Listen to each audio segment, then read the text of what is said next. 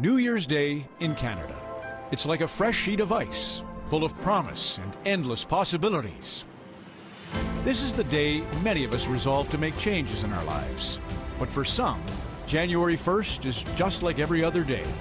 It's an opportunity to prove yourself to your teammates, your battalion, to your uniform.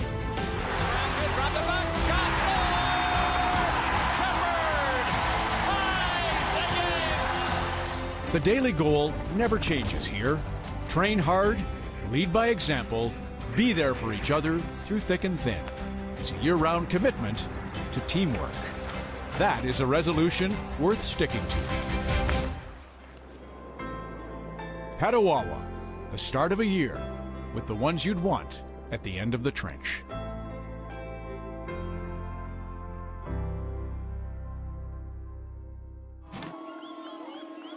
The hometown hockey crew arrived in style. In full military gear, Tara Sloan made her entrance in a light armored vehicle. Meanwhile, Ron and Don jetted in from Toronto on a private plane. Don Cherry shares his thoughts on Ron MacLean, the military, and the folks from Petawawa coming out to take in the hometown hockey experience. I really think it means a lot that they get out and he gets out and you people get out and meet all the people in the small towns, because that is Canada. And I'm very honored to be here in Petawawa to meet the troops. I'll tell you, it means a lot to me. The festivities included a performance from local boy-turned-country star Jason Blaine. They don't make 'em like that anymore. Lots of activities for the kids, and retired NHLer Ray Shepherd coming back home to reminisce about his time as a young player for the Petawawa Patriots. Yeah, I was born in Pembroke, and my dad's was in the Canadian Armed Forces, and we lived a better part of my years through here till I was about Bantam age.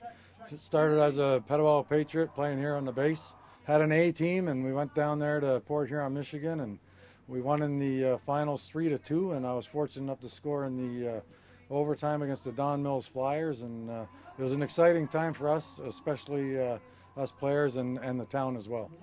Ron MacLean's military roots run deep, and this wasn't his first trip to the small town of Petawawa. Well, first of all, I was an Air Force brat myself, John, and the first thing you learn when you come to Petawawa is you don't acknowledge you're an Air Force guy. I came here as an honorary colonel, very proud of my beautiful blue uniform, and they quickly established it was a green base, cut it out.